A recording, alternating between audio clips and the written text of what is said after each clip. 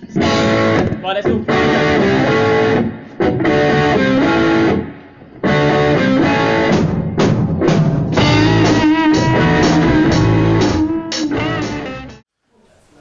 Hi guys, some more stuff for the beginner section today. We're going to go through the A major chord, okay?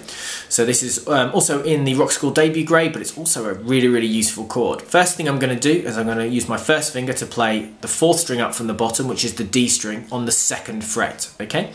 Then I'm going to use my middle finger, my biggest finger, to play the 3rd string up from the bottom, the G string, also on the 2nd fret.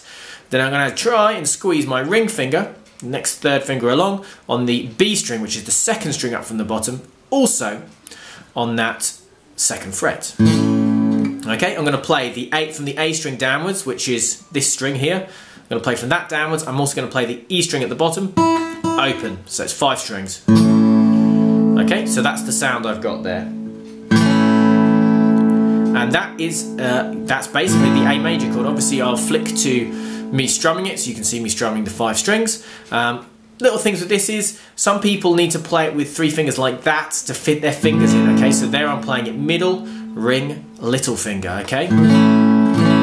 So whichever works for you, basically. If you have bigger, wider, chunkier fingers, you're going to probably need to do it like that.